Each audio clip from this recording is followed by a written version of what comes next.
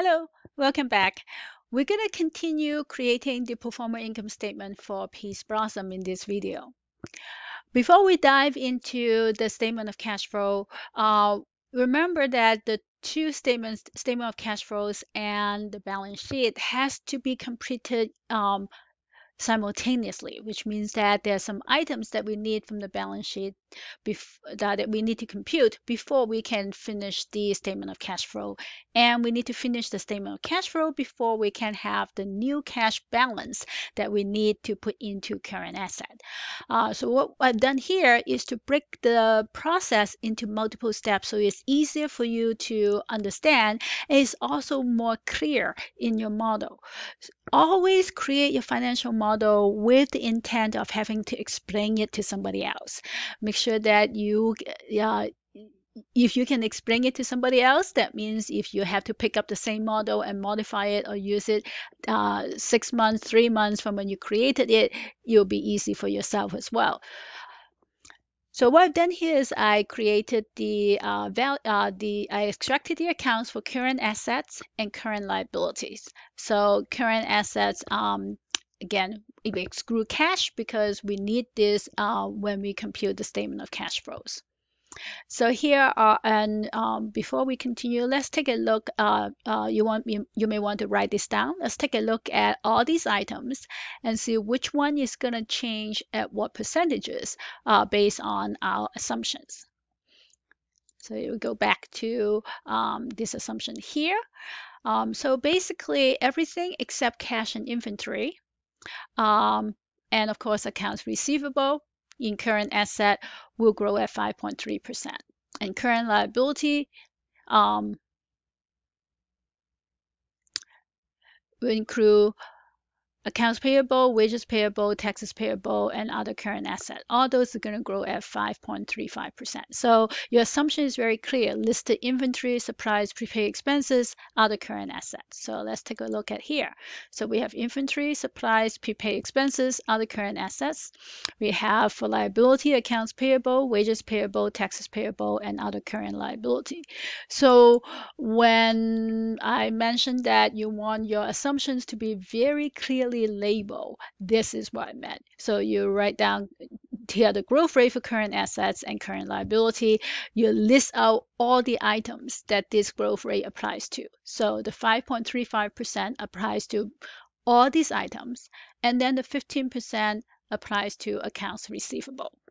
With that, it is easy for us to construct the pro forma statements. So for accounts receivable, we know is equal to the beginning. So again, we bring in year zero items from the historic financial statements. So the growth rate for that is going to be 15%. For everything else is going to be the 5.35%.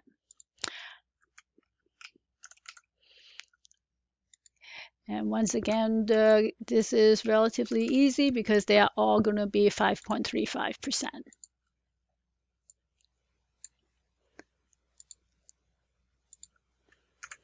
So now we have created this item for year zero. Next, we're going to compute the year-to-year change. So the year-to-year change is simply new minus old. So for accounts receivable for year zero, that will be year one minus year zero. So that's our year-to-year change. And we can copy this to all the other rows as well. So we have now computed the year-to-year change as well as the forecast for year one. And now we can copy this from year one to year two and year three. So the same thing here, we can copy this from year one to the next 2 years. So we have finished a big part of our job. So these are the change is what, remember, the change in current asset and change in current liability is part of your statement of cash flows. So this is part of your change in cash flows due to operating activities. Okay, let's scroll down to take a look. So here is our pro forma statement of cash flows. So net income, we already computed that. We just need to pick that up from the income statement. So we have net income here. And then the next is add back depreciation. So again, we have depreciation from the income statement. Then we need to pick up increases in current assets. So we know that, and again, we have computed the change. So we have increase in current asset, increase in inventory, increase in supply, increase in prepaid expenses, and increase in other current assets. So again, if you plan your model ahead of time and make sure that they're in the same order, then it makes your job a lot easier. Okay, so we're gonna compute a subtotal here for current assets. So here our total increase in our current asset. We do the same thing for current liability. So again, because I have pre-planned our model, so everything is in the same order, I can just copy this.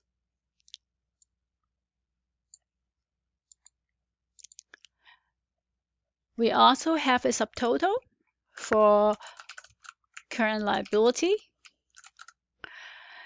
So now we have our net income, depreciation, current changes, increase in current asset, and increase in current liability.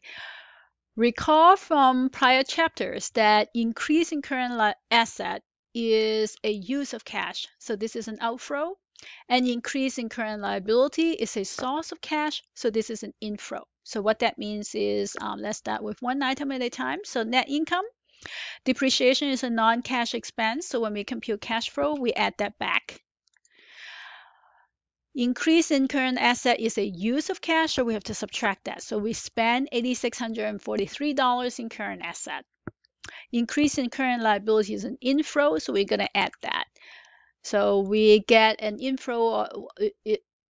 It's more of an opportunity cost concept. What that means is we have credit, and therefore we didn't have to spend cash, so we conserve $3,651 in cash because our current liability increased. So here is our cash from operating activities. Next is our increase in fixed assets. We are not totally done with our pro forma statement of cash flow yet. We have completed cash from operating activities, but we can go ahead and copy that from year 1 to years 2 and 3. We're gonna switch gear. So the pro forma cash flow statement is not totally done yet, but we're gonna switch gear now to the balance sheet. So we're gonna scroll down. And we have already finished the current asset parts, except cash. So we're going to leave that part alone.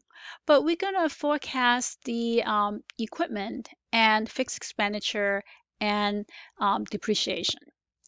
Because we know that in year 1, we're going to increase our equipment by, in our assumption, $300,000. We are not increasing anything else, so those will remain the same. And our accumulated depreciation will increase based on due to our income statement. So our accumulated depreciation is equal to the period's accumulated depreciation minus, this is a counter account in accounting terms, that's why we use a negative number, it will increase, so it will pick up our most recent year 1 depreciation.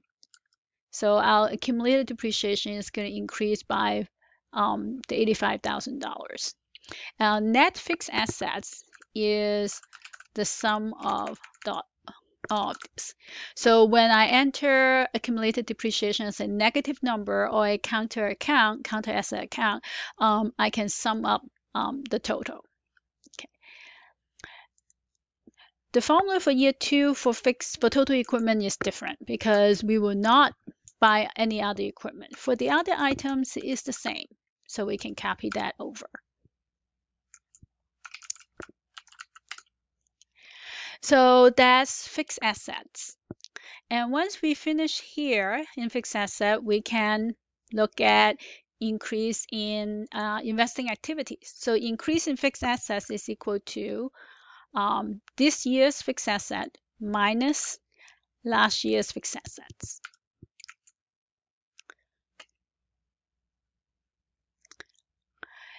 And you have to, and that doesn't take into account depreciation. So we have to add back depreciation.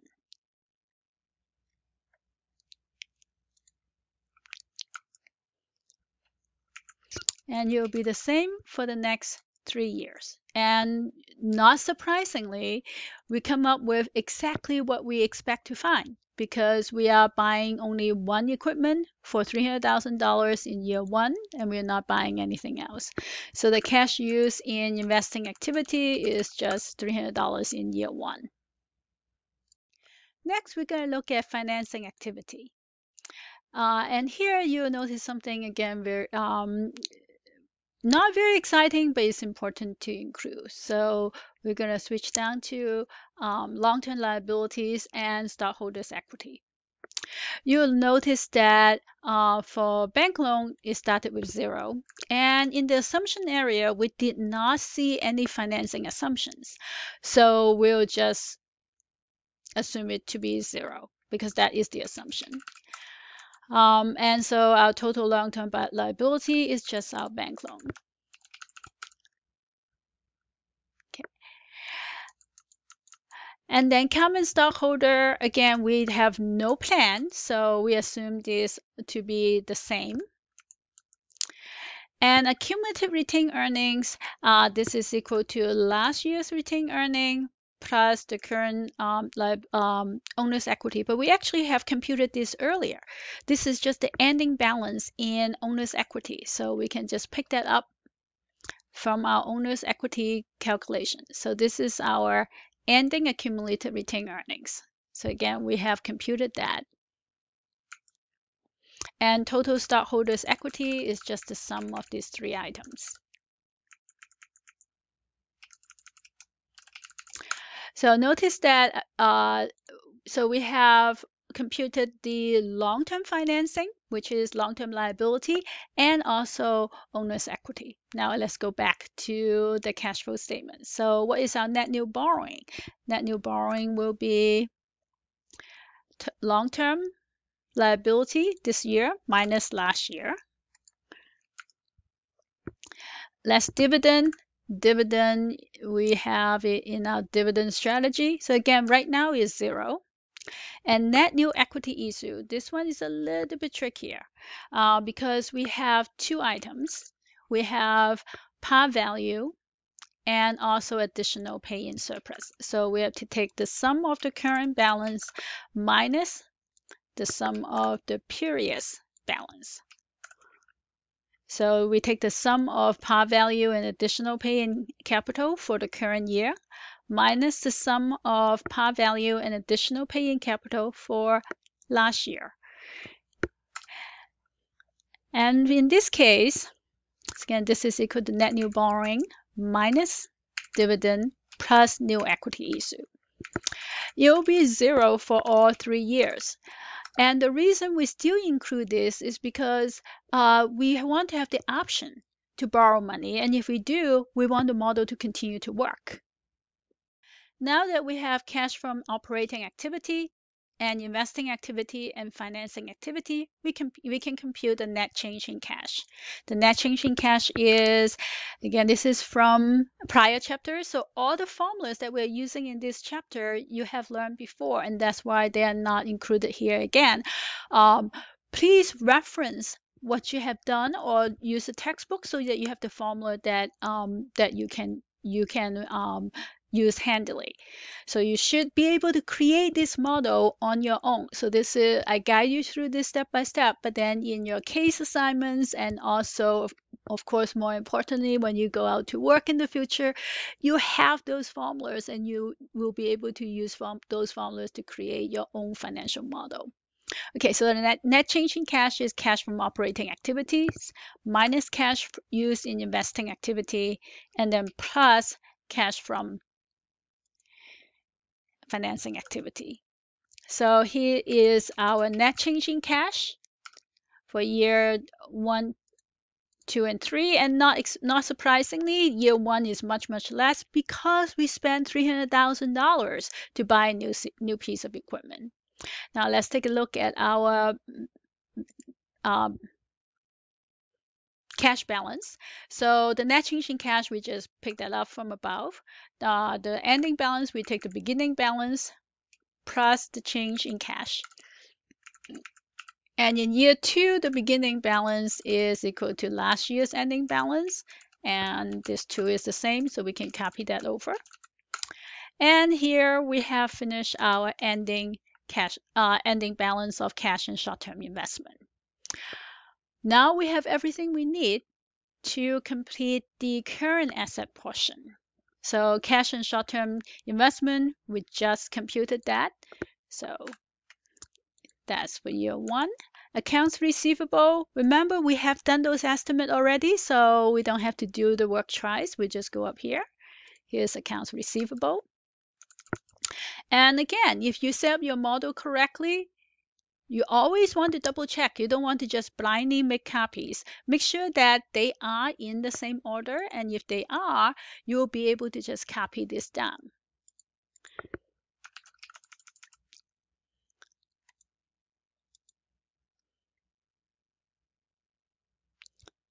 And total current asset here includes cash.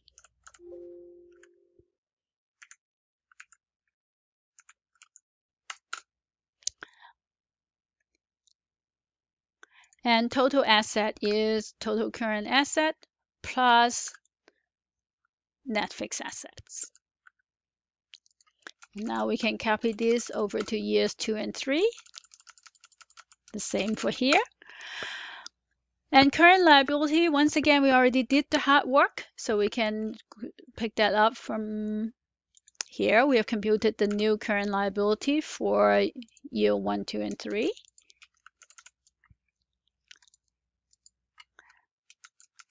And the total is just the sum. And total liability is current liability plus long-term liability.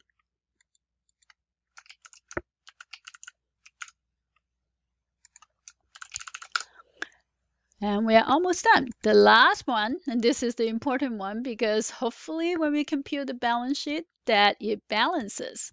So total liability and owner's equity is equal to total liability plus total stockholders' equity. And voila, our total liability and owner's equity equals to total assets. So our balance sheet balances. Let's copy that to years 2 and 3 and hope that it also works.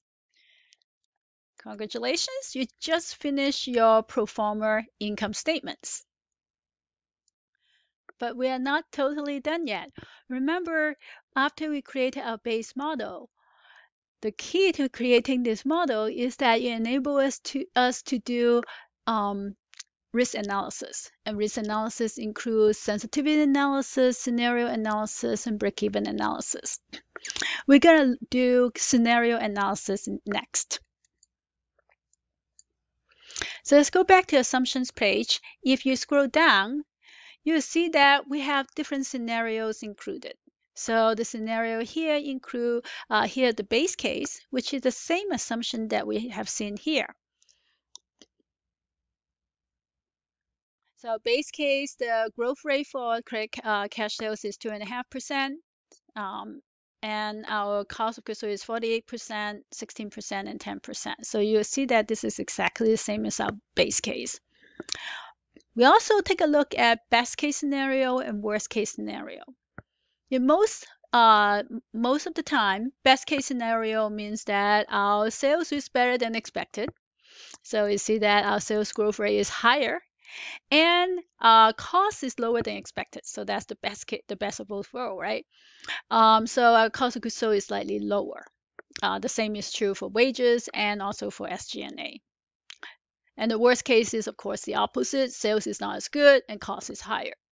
One thing that's very important, students oftentimes make this mistake is they will say, I want to choose the best case. You cannot choose the best case. If we have choices in life that we can control or the environment, it will really, really be wonderful. But life is uncertain. And the reason we do this analysis is to see what our business will look like under all circumstances, especially under the worst case scenario. Does our business strategy still enable us to survive under the worst scenario? So you don't get to choose the cases, but you get to see under the best case, perhaps we can take more dividend. Under the worst case, maybe we need to take out a loan. And those are the things that we want to be able to see. In order to conduct the scenario analysis, the tool we use in Excel is called Scenario Manager. There is a limitation in Excel which requires the assumptions and the output to be on the same page. We put the model on a separate page so that we can focus on the assumptions versus the model. So in order to use Excel, we need to pull in the information that we want to focus our analysis on back on the same page. And this also requires you to think through what are the important criteria variable that you want to analyze. In I I chose this, and these are pretty common because this is a performance statement. And in performance statement, our focus is looking at our future revenue, future expenses, future net income, and of course, cash flows and cash balances. To get total revenue is very easy. We just use the equal sign and pick up total revenue from year one. Total expenses requires a little bit more work because expenses is kind of all over the place. So I'm gonna start with the summation sign. So we know here are some of our expenses, and another is depreciation expense and also interest expense. The rest is much easier. So for net income, we just pick it up from net income, year one. And cash flow from operations, again, here we scroll down. We have cash flow from operating activities. They mean the same thing. So here again, it's important to be knowledgeable in multiple terminologies. And then cash balance at the end of year one. Again, we computed that. Here is our ending cash balance. So here is our key financial results for years 1, 2, and 3. Once you have entered this, then we can look at the various scenarios. Different people have different preferences. One of my preference is that I want the label to be included as part of the changing variables. So I want the base case to be a label. So if you look at the formula here, or the cell in base case is actually a formula. It references cell B8. So and you'll see why that is important in a minute. Okay. So the easiest way, or at least my preference, to create scenario is to put the values in here first. And then, so here is our base case variable. And the function is under data, under for what if analysis, and under scenario manager. So what you want to do is add a scenario, and you can give it a name. So let's say this is your base case. The changing cell is what is important. So the changing cell is what you have entered in here. So the changing cell in this case includes cells, including the label. So I include a case as well. And you separate, if your cells are not continuous, you separate by a comma. So here are our assumptions. So that these are the assumptions that will change from case to case. So we press OK, and you have a chance. You have the option to verify the value or input the value directly. For me, it's easier for me to just put in the correct value to begin with. Now we have created the base case. Next, I'm going to enter the value for the other two cases. So for example, if I have the worst case, I just put the value up there. Again, when I create this, I created the model in the same layout, and therefore I can easily copy this and put it here. You want to list your scenario out clearly so that you know what your assumptions are. And now that we have, all we have to do is create a new scenario. So go back to what if analysis. So data, what if analysis, scenario manager, and we add another case. This time it is the worst case, and the cell is the same. So you don't really have to change anything. And close that. And now we're going to copy the value for the best case in there. And we go back to scenario. So data, what if analysis, scenario manager. And this time, this is our best case. And again, we already have the value from the best case in there. We don't have to enter them again. And now you have created your three scenarios, and you can use the scenario manager. So let's say currently it's displaying best case. If I want to look at the worst case, I just highlight the worst case and select show. Now you change everything to the worst case. If I want to go back to the base case, all I have to do is select base case, show, and this will be changed back to the base case. More importantly, because when you change the cases, you will also change the model. So let's take a look. So let's go ahead and let's look at the worst case. So here our worst case, let's go take a look at the model. Not surprisingly, your sales is much lower, and your cash flow is also much lower. In fact, you have a negative cash flow in the first year because your cash flow from operating activities is not enough to pay for the $300,000 equipment purchase, and you have a much lower cash balance. And because of that, you may want to print out different scenarios. And this is where the highlight here is very useful. Instead of printing out the entire set of financial statements, you can simply change each scenario and print out the summary table. So here you see this is the base case. And then if you go and change this to the best case, show, and you can see the change instantly. And you can also look at the worst case. You can press show, and you can see this is the worst case, and these are the corresponding revenue, expenses, and cash flow.